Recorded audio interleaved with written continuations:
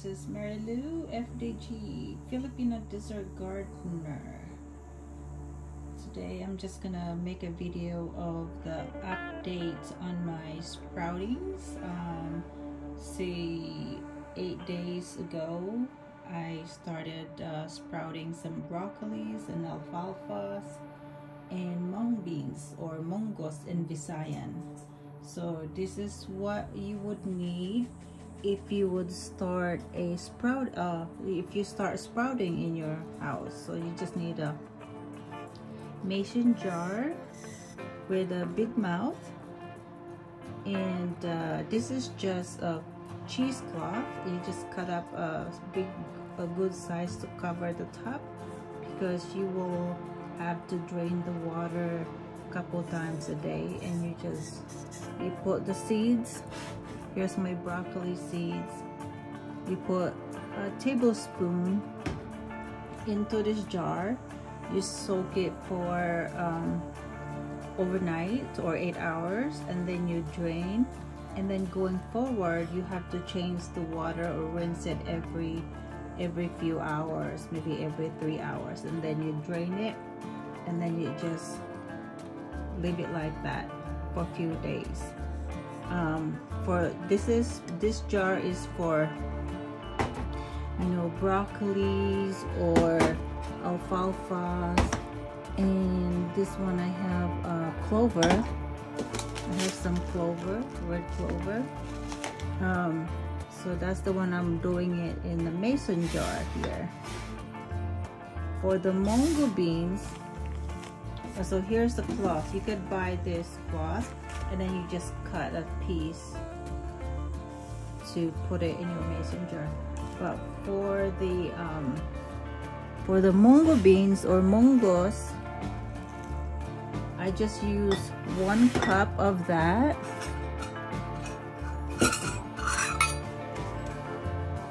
1 cup of mungo beans, and you will need a net. You could use, like, this is from onions, like a bag of onions or oranges that comes with a net. You just cut it off, cut down the top one, cut down here, and then you wash it real good.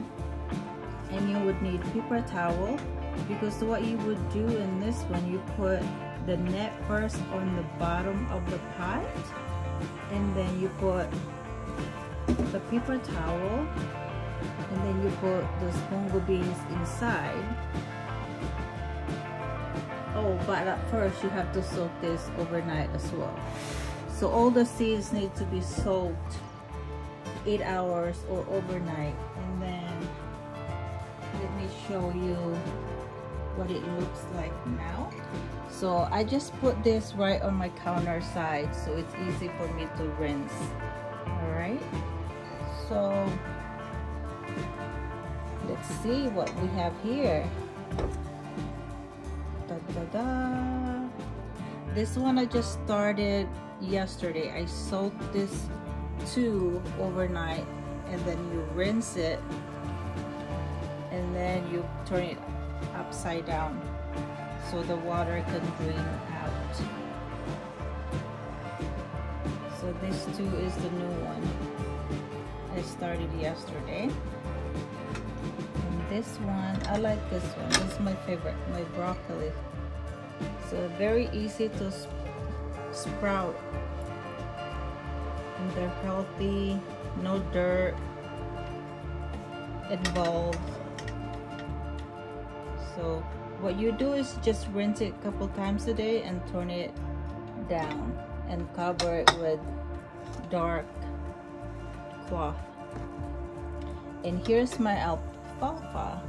It looks like there's a lot of ungerminated seeds in this one, but it's okay. You still got like a handful of it. It's all right. So, but today we will gonna make sandwich with this broccoli sprouts.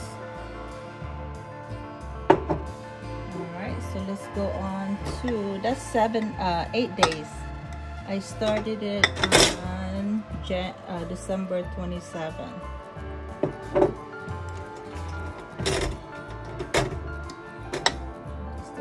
way.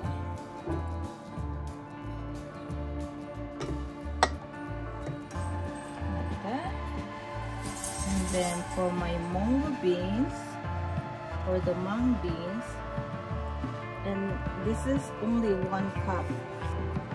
And this is how much that much is. See? So for the mungo beans, we're gonna need it flipped upside down so that the water, and you just keep doing that. And you put it back. And then, so when it's taller like that already, you have to put moist paper towel so the top doesn't get dry out. And then I put this one like that until you are ready to rinse them off. But I'll show you how to rinse, to grab that later. Alright, so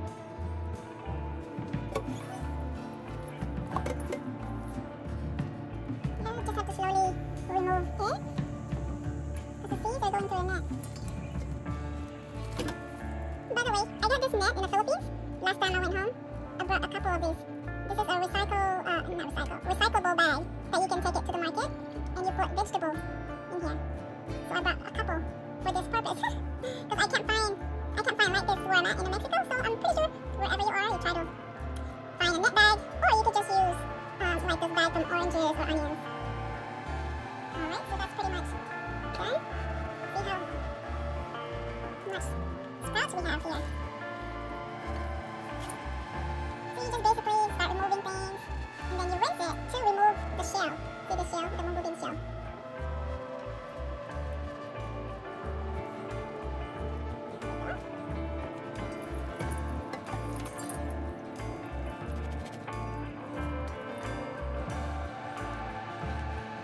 This is really good mung bean soup. Or you can stir fry it with either chicken or pork. You can do anything. And it feels good knowing that it just came from your kitchen and you did it. So that's my goal for this year, is to grow as much as I can from home, that way we don't have to buy. Or you can get a scissor and cut the bottom off if it's easier for you to remove. So you just cut.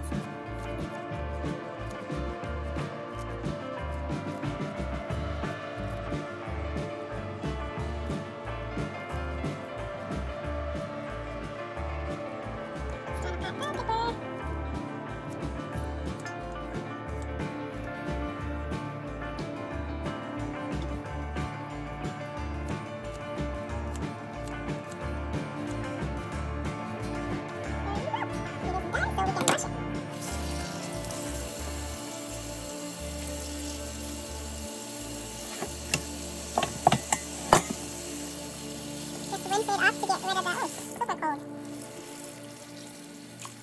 I mean, it's okay to have the shell. It's not gonna kill you. Alright. But the water is just super cold.